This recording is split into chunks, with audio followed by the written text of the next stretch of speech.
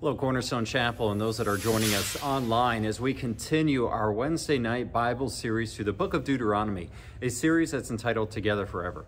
Have you ever found yourself reading the Bible and just confused about what's going on?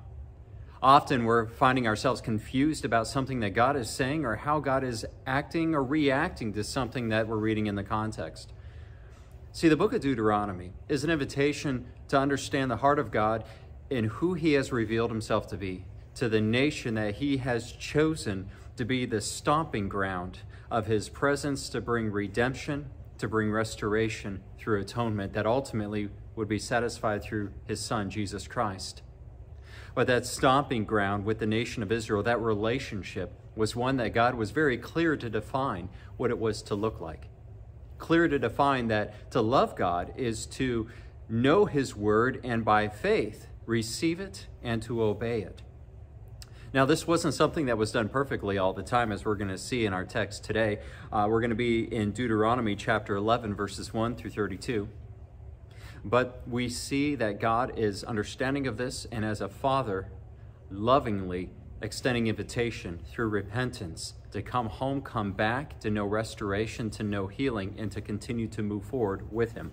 See, God desires this relationship, but it's a relationship that must be on His terms because He is a holy God. So the book of Deuteronomy helps us understand what happens throughout the rest of the biblical narrative, even up in, through, and beyond to the person and work of His Son, Jesus Christ. So I'm excited that you're with us on this journey through the book of Deuteronomy, and I want to encourage you. A lot of these texts and a lot of these chapters and verses are very weighty, and they navigate some challenging concepts that are even difficult for believers today to follow Jesus when it comes to recognizing that, yes, God is love, but He defines what that love is. As the Creator, He has that right. And so I want to open in a time of prayer. I want to hope that you have your Bibles open with me to Deuteronomy chapter 11. And this study is entitled Together Forever. And I've titled it that because Deuteronomy shows us that God's heart is one that has the intention of us being with Him forever. But what that relationship looks like and the quality that we're able to know of His presence and love depends on how we choose to respond. So that said, let's go ahead and jump in prayer. Father, our God, I thank You so much for Your word. I thank You for the book of Deuteronomy. Father, I thank You that You inspired through Your Spirit the author Moses, who was leading Your people through times that were very difficult, as well as times that were a tremendous blessing in celebration.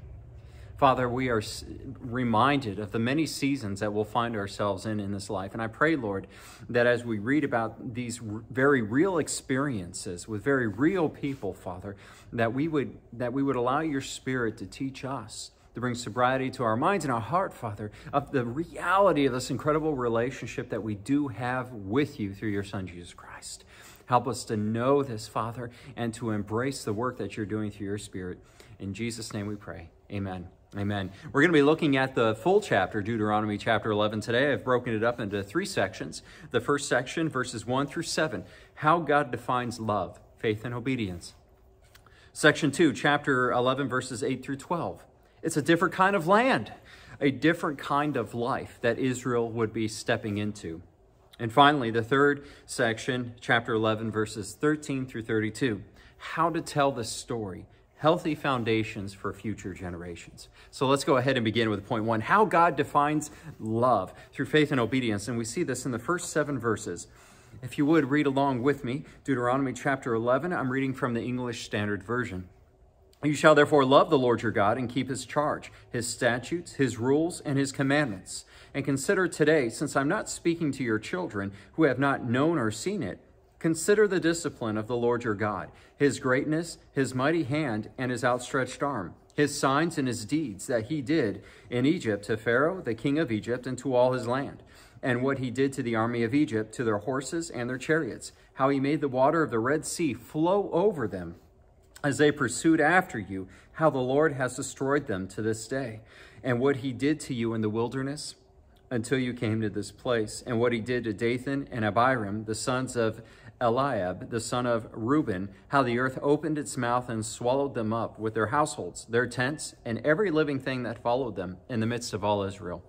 For your eyes have seen all the great work that the Lord has done. So the beginning of this Moses is stepping in now, and he's speaking to those who were directly delivered from Egypt, the parents that were standing there in the audience, not the children and not those who were born after the time of that deliverance. Moses is speaking directly to the people who were firsthand witness of what it was to be enslaved and now freed, what it was to be a firsthand witness to the signs and the wonders, the miracles that God worked through his servant Moses and Aaron against the king of Egypt, Pharaoh, and his refusal to let the people go. After each refusal, God brought judgment. And it's neat to look at that on another study, how it's reflective of the diverse gods that Egypt would worship. God would show that he alone is God and sovereign, ultimately leading the people to be delivered from Egypt. And God wants, through Moses, the people to remember that this is who he is. They do not have the ability to make God what they want him to be. They have to be reminded that he alone is God. He has revealed who he is, and to walk in a relationship with him must have that as a foundation. And we looked at this last week in Deuteronomy chapter 10, that we need to have before a holy God the foundation of fear. Fear that is reverential submission and obedience to what God says and who he has revealed himself to be. And it may sound like that this is that they were delivered from Egyptian servitude to being in bondage to the Lord God, but it's not. And this is going to be developed. There was going to be a freedom, but God is helping to build a healthy foundation, so in that freedom that they have, they do not slide in directions away from him. And we'll talk about that a little bit more. But right now, he's talking to the parents, and I can imagine going through their minds the freshness of what it felt like to be in Egypt while God was doing all of these miraculous signs and wonders. How Pharaoh would respond and increase the workload on the people. And Moses would continue to say, and how he delivered them, how you were able to look back over the sea that was parted for you and your children and your livestock, your carts, everything that you had, your possessions, were able to cross freely. And then Pharaoh's chariots, when released by the withholding hand of God, were able to cross over in pursuit of you. And what God is saying is, had I not intervened at all in all of this, they would have, even in this moment, caught up and destroyed you. But I brought the waters of the Red Sea down, crashing upon them, and they were destroyed. But not just then. Also remember that God is not a respecter of persons when it comes to sin. And as Pharaoh refused to obey God, the children of Israel at Mount Sinai had refused to obey God. And we looked at this again last week. And God brought incredible judgment where many of them were slain by the sword and experienced firsthand that God is not a respecter of persons. And then he continues, and he shares a story that we've not really talked about, and it's one that doesn't really come up a lot of times, but it's a part of Israel's history, and it's brought up here, and we're going to spend some time looking at that. But he brings up the example of Dathan and Abiram. Who were these people? These descendants of one of the sons of Jacob, of Reuben. Who were they, and why is Moses bringing them up right here and right now? We're going to take a look at this. This is found in Numbers chapter 16. And we're going to be looking at this in quite the detail that the text provides. May seem tedious, but bear with me. I believe that the Word of God needs to be read in its fullness. We have to understand context. We have to look at what's taking place. And I say this because we can take bits and pieces of the Bible and we can put together a Frankenstein, so to speak, to communicate something that may be the intention that we want to communicate, but may not be God's intention in how he's communicating to us. So it's very important that we look at the Bible chapter by chapter, verse by verse, and understand the context. Who were these two individuals, Dathan and Abiram, and why does Moses bring them up right now, and what does it mean for you and I today? In Numbers chapter 16, it says, "Now the sons of Korah, the sons of Ishar, son of Kohath, son of Levi, Dathan and Abiram, the sons of Eliab, and On, the son of Peleth, sons of Reuben, took men. And they rose up before Moses with a number of the people of Israel, 250 chiefs of a congregation. chosen from the assembly, well-known men. So they gathered together, these two individuals, and they brought a party to Moses, very popular people, and they had the support of a significant part of the assembly of Israel. Now they assembled themselves together against Moses and Aaron and said to them, "You have gone too far, for all the congregation are holy." Listen to what they're saying. Moses, Aaron, you have gone too far in your leadership. For all of us in Israel are just as holy as you are. For all in the congregation are holy, every one of them, and the Lord is among them. Why then do you exalt yourselves above the assembly of the Lord? And when Moses heard it, he fell on his face. And he said to Korah and all his company, "In the morning the Lord will show who is his and who is holy, and will bring him near to him. The one whom he chooses, he will bring near to him. Do this, take censers, Korah, all of his company, put fire in them, put incense on them before the Lord tomorrow. And the man whom the Lord chooses shall be the Holy One. You have gone too far, sons of Levi." I've gone too far as Moses. You have gone too far, O sons of Levi. And Moses said to Korah, "Hear now, you sons of Levi, is it too small a thing for you that the God of Israel has separated you from the congregation of Israel to bring you near to himself, to do service in the tabernacle of the Lord your God, before the congregation to minister to them, and that he has brought you near to him, all your brothers, the sons of Levi, with you? And would you seek the priesthood also? Therefore it is against the Lord that you and all your company have gathered together. What is Aaron that you grumble against him?" So Moses sent to call Dathan and Abiram, and they said, "We will not come up. Is it a small thing that you have brought us up out of the land of flowing with milk and honey to kill us in the wilderness, that you must also make yourself a prince over us? Moreover, you have not brought us into a land flowing with milk and honey, nor given us inheritance of fields and vineyards. Will you put out the eyes of these men? We will not come up." And Moses was very angry, and he said to the Lord, "Do not respect their offering. I have not taken one donkey from them. I have not harmed any of them." Moses said to Korah, "Be present, you and all of your company, before the Lord, you and they, and Aaron tomorrow. And let every one of you take his censer and put incense on it. Every one of you bring before the Lord his censer. 250 censers you shall also, and Aaron each his censer. So everyone brings their censer, put fire in it, and will come before the Lord, and allow the Lord to define who is holy and who is not." And the Lord spoke to Moses and to Aaron, saying, "Separate yourselves from among this congregation, that I may consume them in a moment." And they fell on their faces and said, "O God, the God of the spirit of all flesh, shall one man sin, and will you be angry with the whole congregation?" And the Lord spoke to Moses, "Say to the congregation, get away from the dwelling of Korah, Dathan, and Abiram." Now look what's happening here. Korah and his sons of Korah came, and they brought 250 censers and were offering incense before the Lord God, along with God's chosen priest, Aaron and his sons. And as they come before the Lord, God tells Moses and Aaron, "You two get out of here. I am going to destroy this congregation. They have rebelled against the word of God." And Moses says, "Lord God, will you bring judgment over the whole congregation because of the sin of one man?" And then the Lord God says this, "Separate, tell all Israel, separate yourselves from Korah, from Dathan, and Abiram. Separate yourselves from them." So now invitation goes out. See, God can command us to love him with all of our heart, with all of our soul, and all of our mind. And we might think that we are in a relationship with God. But if we are not on God's terms through faithfully receiving his word and living it out through the power and the strength that he gives us, we are not following God, and the relationship is not what we think it is. And a test like this is going to show who truly loves the Lord under his terms and who either loves the Lord under their own terms or doesn't love the Lord at all.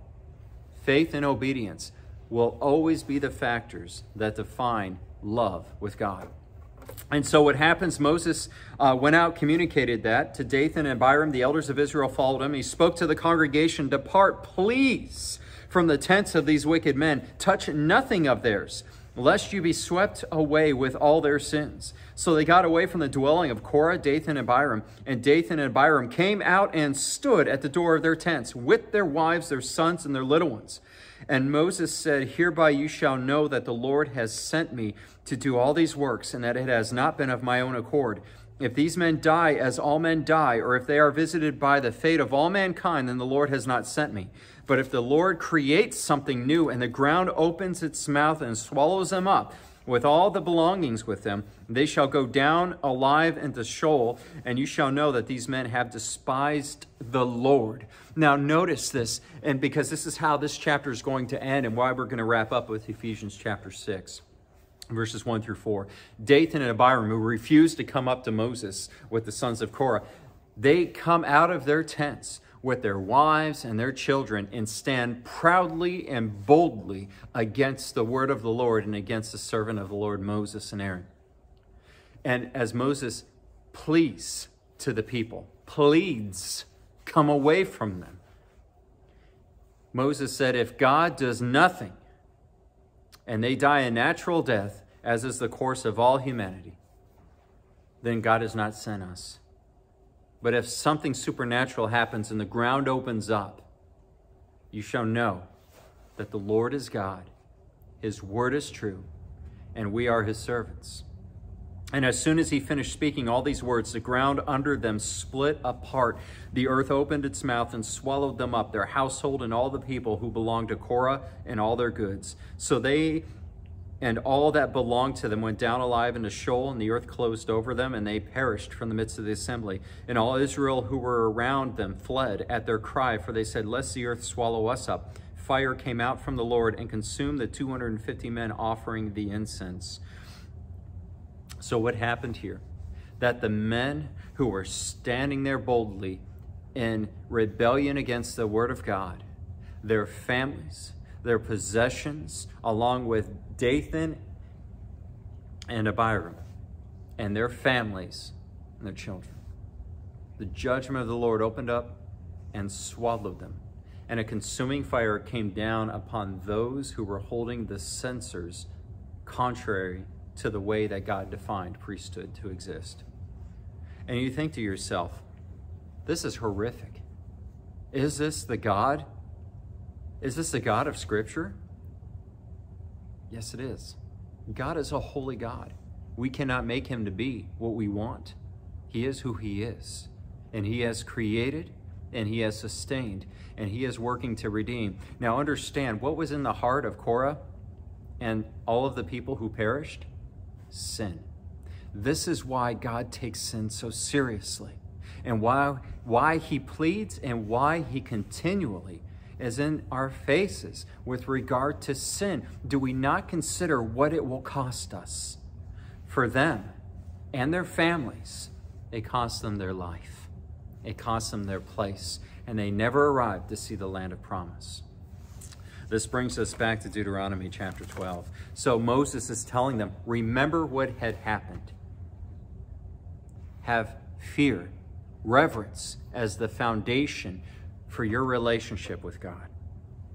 And he continues now. That's how God defines love and obedience. It's by receiving his word in faith and obeying it through his power and his strength that he provides. Now, where's God leading them? What is this land of promise? That brings us to the next section, verses 8 through 12. You shall therefore keep the whole commandment that I command you today. You may be strong and go in and take possession of land that you are going over to possess, that you may live long in the land the Lord your God swore to your fathers to give to them and to their offspring, a land flowing with milk and honey.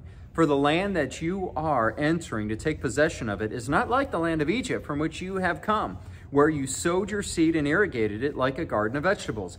But the land that you are going over to possess is a land of hills and valleys, which drinks water by the rain from heaven, a land that the Lord your God cares for. The eyes of the Lord your God are always upon it, from the beginning of the year to the end of the year. So this is geographically going to be a different place.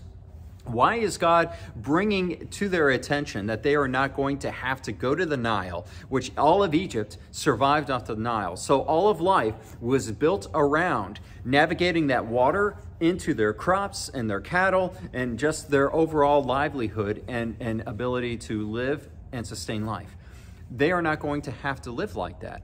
God is going to water down upon the earth through the hills and the valleys, and it has a natural irrigation just in its geography itself that will bless them. And in this, they are going to know a freedom, not necessarily freedom like you and I might be thinking. They are not going to have to do the amount of labor to transport water. They are not going to have to do the amount of labor to irrigate the water and channel it into into the sustainment of their lives. God is going to bring the nourishment of rain right to them where they are living. However, just because they're not slaves and their slate is not full of a to-do checklist, in this freedom, do not get lost in becoming indulgent in things that do not honor God. In this freedom, God is going to provide them the means and the resource and the opportunity to replicate this loving relationship that they know with Him. Replicate it into their children, into their neighbors, and to become a blessing as God promised Abraham to all the earth. And I'm reminded of a passage in 2 Corinthians where Paul writes to the Corinthian believers and says, "Therefore, if anyone is in Christ, he is a new creation. The old has passed away. Behold, the new has come." And in verses 16 through 21, you can read on your own, and I'll encourage you to read. He talks about the difference now in this kingdom of light that we are placed in Christ, in God's kingdom, versus the kingdom of dark that we had come from. We have freedom, but in this freedom, we have tremendous responsibility to grow into in our relationship with God. It's the same thing that's happening to Israel now. And we continue on to the third point now. The first point, how God defines faith and obedience, how He defines love through faith and obedience. Second part, a different kind of land Israel's being led into. It would be a different kind of life. Be careful what you do with your free time. And then finally, the third portion here, verses 13 through 32.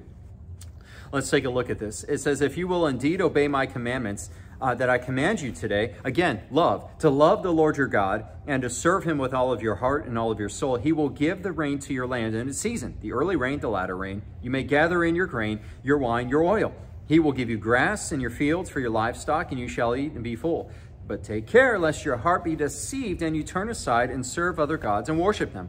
Then the anger of the Lord will be kindled against you, and He will shut up the heavens so that there will be no rain, and the land will yield no fruit, and you will perish quickly off of the good land that the Lord is giving you. So what God is saying right here is that people are to recognize that the blessing they are stepping into is responding because God's face is upon them and upon the land. Even the land itself would be flourishing with the presence of God. And in this, we see such a beautiful illustration of God's promise and restoration. When God causes His face to shine upon us in favor, when we stand before Him through the atonement He provides, He sees us as He sees His Son, and life just finds restoration. Where God steps comes to life. Where God blesses comes to life and fruition. And as we read in different parts of the Old Testament, we find that Israel would go through seasons of drought, no rain, the famine, pestilence. And this comes back to Deuteronomy. Those were signs that would help Israel to recognize they're being disciplined by God, and they need to come to Him in repentance of whatever it is that they've been distracted from Him with. Be careful. Because if we choose to be distracted, if we choose to enjoy our free time, to overindulge, to become drunken, to become feeling like we're the ones that are bringing the blessing to our hands, and we look to other gods, the anger of the Lord will be kindled against you, and He will shut up the heavens. There will be no rain. The land will yield no fruit, and you will perish quickly from the land the Lord has given you. At no point in time would they ever know life outside of needing everything satisfied through the God who loves them, called them, delivered them, anointed them, and promised to be with them, and they with Him forever. We need God every step of the journey. Every step of the journey. And Israel's being reminded of this. But how do we tell the story? Okay, all of these things have happened to us, but what does it look like to hand this on to the next generation? And Moses is repeating this now, but we don't have the right to tell the story any way that we want it. We have the responsibility to bear witness of the story that is. You shall therefore lay up these words, Moses said, of mine in your heart and in your soul. Remember, Deuteronomy was both verbally communicated and it was written so they could go back. Moses wanted the first immediate audience to hear from his mouth the tone, the tense, the passion, the pleading, so that they would incorporate that into what they are reading and be able to pass the two together onto their children and onward and onward. You shall therefore lay up these words of mine in your heart and your soul, and you shall bind them on as a sign on your hand and frontlets between your eyes. You shall teach them to your children, talking of them when you are sitting in the house, when you are walking by the way, and when you lie down, and when you rise. Do all things to the glory of God. The same New Testament thought is brought out with our worship, every part of our life. Whatsoever things are pure, whatsoever things are holy, whatsoever things are just and of a good report, dwell upon these things. In all things give praise to the Lord Jesus Christ. You shall put these words on the doorposts of your house and your gates. Your days of the Lord, your children may be multiplied in the land that the Lord swore to your fathers to give them. Now, is Moses saying to literally write these things and carry them on your foreheads, write them down all around you? If it comes to the need for that, to keep your eyes focused on the Lord, then by all means. But they were to be so infused with this that, like John Bunyan, those who knew him said if you would prick his skin, you would break his vein, he would bleed out Scripture because it was so infused in him. That's what God is appealing. Not the circumcision of the flesh, but of the heart. Have his heart written on our heart, his word written on our hearts. For if you will be careful to do all of this command that is commanded, verse 22, that I command you to do, loving the Lord your God, walking in all his ways, holding fast to him, then the Lord will drive out all these nations before you. You will dispossess nations greater and mightier than you. Every place on which the sole of your foot treads shall be yours. Your territory shall be from the wilderness of Lebanon to the river Euphrates, to the western sea. No one shall be able to stand against you. The Lord your God will lay the fear of you and the dread of you on all the land that you shall tread as he promised you. So not only the immediate recipients of this promise, the very adults who were led from Egypt into the wilderness, this is predating the rejection of when they stood before the borders of the land of promise and refused to go in. They are standing with promise and potential.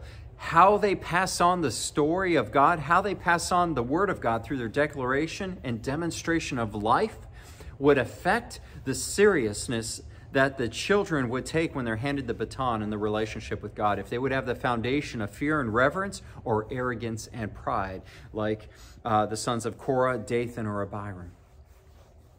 And it continues now. And it continues with what we're going to close, the final portion of this, that not only was that how they were to tell the story, but God is about landmarks too. And keep in mind that what God is talking about with the nation of Israel is not to necessarily be applied to the United States or other nations. We are not the nation of Israel under this covenant that we're reading about, this Sinai covenant, this land of promise relationship, contract between them and God. This was a very unique relationship that Israel had with God that was meant to cultivate and be nourished into his son coming, God tabernacling with us as the Gospel of John, which we're studying every other Wednesday night from Deuteronomy, shares with us in the first chapter. Now, this is a particular relationship with God with particular conditions that would allow them to know where they stood with God. God didn't want to leave them guessing, hey, if it's not raining, there's a problem. Now, God is saying, see, I am setting before you today a blessing and a curse. The blessing if you obey the commandments of the Lord your God, which I command you today, and the curse if you do not obey the commandments of the Lord your God, but turn aside from the way that I am commanding you today, to go after other gods that you have not known. And when the Lord your God brings you into the land that you are entering to take possession of it, you shall eat the blessing of Mount Gerizim and the curse on Mount Ebal. Are they not beyond the Jordan, west of the road, toward the going down of the sun in the land of the Canaanites who live in the Arabah, opposite Gilgal, beside the oak of Morah, just in case you're wondering precise locations? For you are to cross over the Jordan to go in to take possession of the land that the Lord your God is giving you. And when you possess it and live in it, you shall be careful to do all the statutes, the rules that I am setting before you today. What I love about this is these two mountains, even in their names, have such significance. So you have the blessing, which would Mount Gerizim would symbolize the blessing, and then you had Mount Ebal, which would symbolize the curse. Mount Gerizim refers to a mountain that splits in two. So as God is leading Israel into the land of the promise, they are starting out on such a firm foundation, a good foot forward. And they have the opportunity to continue to move in the direction that knows blessing from God, or they can choose to turn away from God and go into the direction of curse. That's what Mount Gerizim represents: opportunity, invitation. Are you going to love the Lord your God as he requires and defines love to be, through faith in his word and obedience toward it? Or are we going to go in a direction that is not that? And if we choose to do that, Mount Ebal, which is the curse. Now, Ebal means a gradual balding, a gradual dissension. And what's captured in this is that we just don't wake up one day and say, I'm not going to worship God, I'm done with him, and walk away from him. There's gradual direction away from God that leads us to bear the fruit of no longer walking with God. See, the thoughts and the heart make decisions sometimes well before our actions will communicate the fruit of. And as we turn away from God and go in the direction of Ebal, we start to experience the weight of turning away from God. All of a sudden, right now, life might seem like it's normal as we're walking away from God. There's not too much to show that there's any problem at all. But then God sends word through his prophets to remind them what his word says, to invite them to come back to Mount Gerizim, to turn from Mount Ebal to Mount Gerizim, which is to turn away from something towards something else, which we call repentance. Repentance. And God would bless and heal them. He would restore them. If we confess our faults, he is faithful and just to forgive us and to cleanse us from all unrighteousness. At no point in time did God have an expectation that the people would earn his love by being fully obedient to the law of God, his word that he's given. It doesn't mean that they have a license to just do whatever they want because God is always going to forgive them. They have to come through atonement. They have to pass through, in the Old Testament, the offering of animals to shed their blood to temporarily cover them in this covenant of promise that would lead into the personal work of Christ. See, you and I today have freedom from those regulations. However, in our freedom, let us not be arrogant to be comfortable choosing to sin against God. And you can say, what is the evidence that we are choosing to sin against God? It may not necessarily be rain withheld from us. It may not necessarily be famine that comes upon us. Sometimes we'll experience trials for doing the right thing, like Job. How can we know? The measure of God's word. Be under sound, healthy, biblical exposition and teaching, that the Spirit who dwells you by faith placed in Christ can bring forth nourishment that helps us grow into the anointing, the sanctifying position that you and I have in Jesus Christ. See, what's symbolized between Egypt and the land of promise is symbolized for you and I today, represents, it was a shadow of our bondage to sin and freedom in Christ and his kingdom, the kingdom of darkness, the kingdom of light. When we place faith in him, that he died for us, that he satisfied what we could not, the holy requirement of God to live life without sin. He died for us, the righteous without sin, for the unrighteous who had sin. And when we believe, when we confess with our mouth the Lord Jesus Christ and believe in our heart that God has raised him from the dead, we receive that gift of salvation. We turn from our sin towards God. We turn from Ebal towards Gerizim. And the word of God is all the blessing. We know how we are to be living, how we are to be walking, and how we are to be growing. And this comes back in this finale of Ephesians chapter 6 that I want to read with you. Listen to these words from Paul, Ephesians chapter 6, verses 1 through 4. Moses was very concerned, God was very concerned that the people tell the story faithfully, accurately, the way that it has been given to them from God, the way that they have experienced under God's hand, the commands that God has spoken to them, not only in declaration, but demonstration. Children, obey your parents in the Lord, for this is right. Honor your father and your mother. This is the first commandment with a promise, that it may go well with you and that you may live long in the land. Fathers, do not provoke your children to anger, but bring them up in the discipline and the instruction of the Lord. See, God wasn't commanding and bringing it down. No, do this or this happens. The heart of God is nourishing. God demonstrates his love to them by fulfilling the promise that he gave to deliver them from Egypt, to provide for them supernaturally all along the way into a land that God is giving to them. God has demonstrated his love in ways that defy natural measure. God has shown who he is. And what he's inviting them to be is in relationship with him. But he is a holy God, and these are the conditions. And see, for you and I today, as believers, we need to not only to our immediate biological children, but those that we are spiritual parents in the lives of.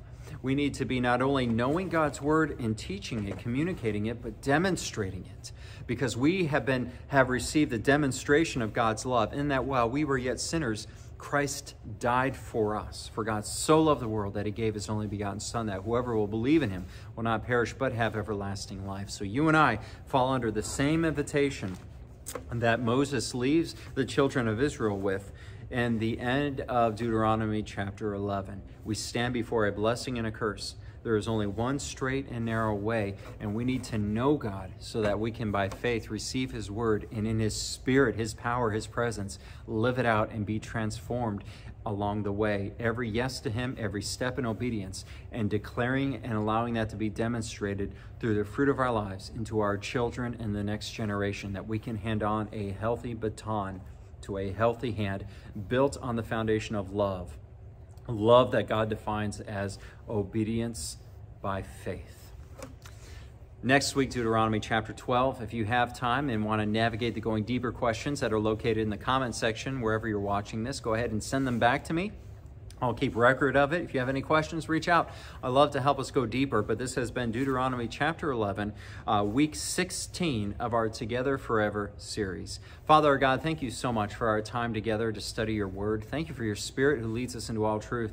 Your word is alive and it's powerful and it pierces us and at the very core of who we are, addressing every part of who we are. Father, you are a holy God, and you have lavished your love on us. You have demonstrated such a love that while we were yet sinners, you sent your Son to die for us. Father, thank you for the gift that through faith we can be saved. We can come from the kingdom of darkness into the kingdom of light. We do not need to go in the direction of curse and evil, but we can turn back, turn to you through repentance and know blessing of walking with you and your face shining upon us to know the restoration that you bring into our lives and ultimately this world. Father, thank you. What incredible love you have lavished on us through your Son, Jesus Christ.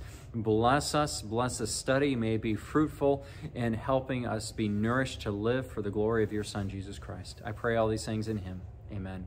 Take care. God bless. Until next time. Bye.